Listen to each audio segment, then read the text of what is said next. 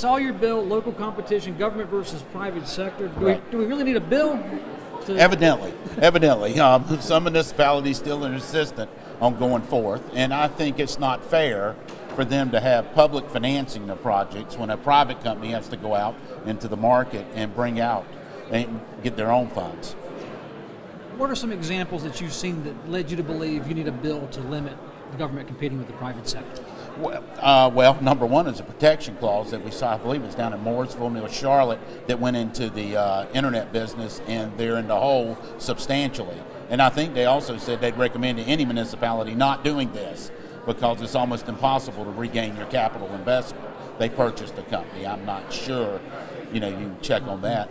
But it's just it's just fairness. I mean, government shouldn't be going up against private industry that can provide the service, quicker and less expensive, and the taxpayers aren't on the hook for it. What has changed about doing business over the decades or the past few years where all of a sudden you have governments getting into what would be private sector activities? Money.